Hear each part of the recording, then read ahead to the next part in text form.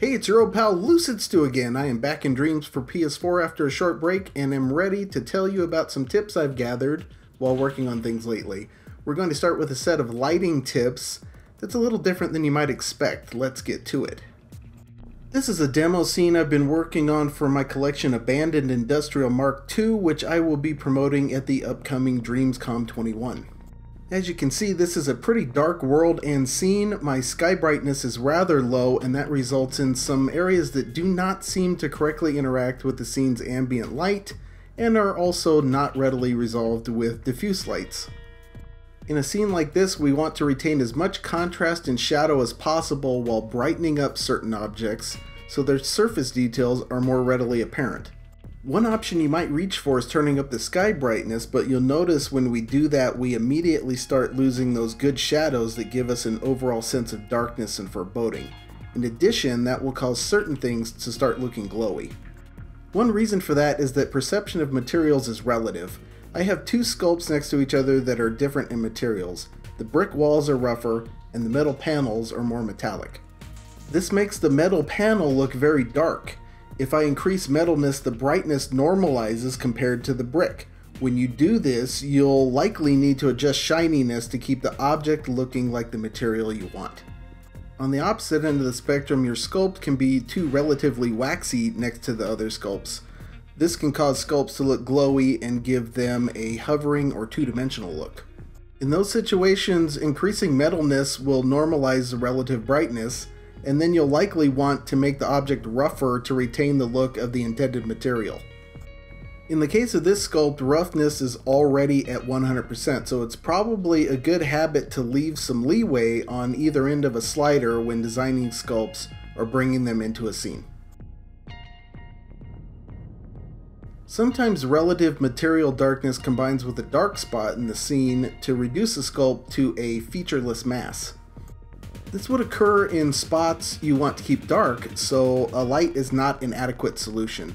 However, you still want the viewer to be able to get a hint of what is there. This is like the last couple of scenarios, but you'll need to adjust materials even more in the appropriate direction. Now, these tips are going to be most effective in scenes with static lights. If your character has a flashlight, for instance, you're going to illuminate these various objects, and their odd materials will be apparent. You can still use these techniques in those cases, but you want to be more conservative.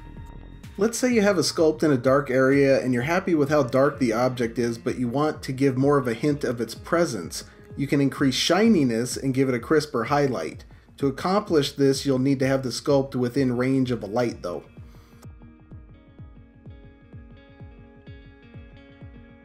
Along the same lines, you can fake edge lighting by appropriately adjusting both material sliders on a sculpt that is near the edge of the range of a light. To take this from complete darkness to what looks like illumination from below, you're going to need to move toward waxiness and shininess quite a bit.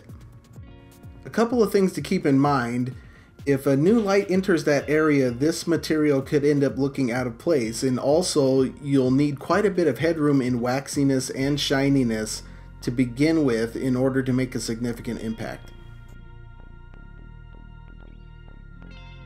Combining these concepts, we can do some interesting things with existing lighting and groups of sculpts in order to enhance overall scene lighting.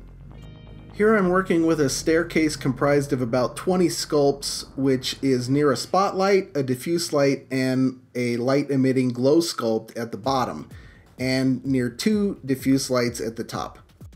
To improve these situations, you'll need to use your imagination a little, but you can probably identify several problem areas at a glance just because they don't look right. After you have identified your problem areas, you can then adjust the materials of the various sculpts to fill in where light simply isn't showing up. You can also do things like increase shininess on sculpts that are interacting with spotlights. This is desirable because spotlights tend to wash things out and reduce contrast.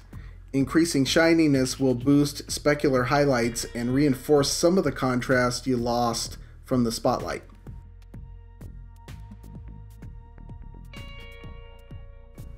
Here's another example of correcting for lighting weirdness in an area with some complex lighting where another light doesn't quite cut it because it's an area that the player can walk directly through. The first issue is that this machine is not hovering, but rather sitting on a pedestal that none of these lights are reaching. This is rectified by lowering metalness. It's worth pointing out here that the height of brightness on the waxiness metalness slider for this technique is 0% and not 100% waxy. The second issue is that one of our gears is inordinately dark. This is because there are lights on either side of this machine, but to illuminate this gear with a light would require a fairly bright light in the path of the player with no apparent source. We'll use the same techniques as before to correct this. Lastly, we want to make the gauges more apparent.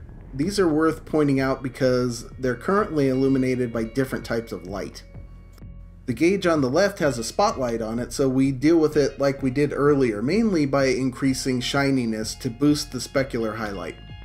The gauge on the right is lit by a diffuse light, and so we lower metalness and then adjust shininess accordingly like we did at the beginning of the video. This is a real example in a scene I am currently working on, so you can see you can very realistically run into these various types of adjustments in a single spot.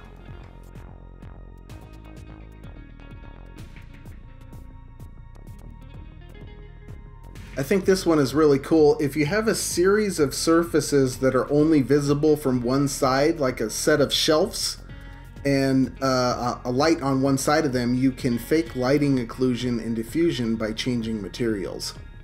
So first of all, you're going to need headway available away from 0% on the waxiness metalness slider in order for this to work. Top shelf will be your brightest, of course, and then I am moving progressively toward metalness as I go down the rack of shelves. I adjust shininess at each step to try to maintain continuity of material's appearance. The bottom shelf is quite a ways toward metal, which renders it darker because under our scenario, less light is reaching that bottom shelf. However, because we've taken care to adjust for materials, all the shelves still look like wood. So there you have various ways you can adjust materials to aid in scene lighting under various scenarios. This doesn't work under every circumstance, but I think you'll find it can apply to a lot of situations. I'm working on a new video about trading gameplay thermo for graphics thermo and vice versa. Expect that in the next couple of weeks.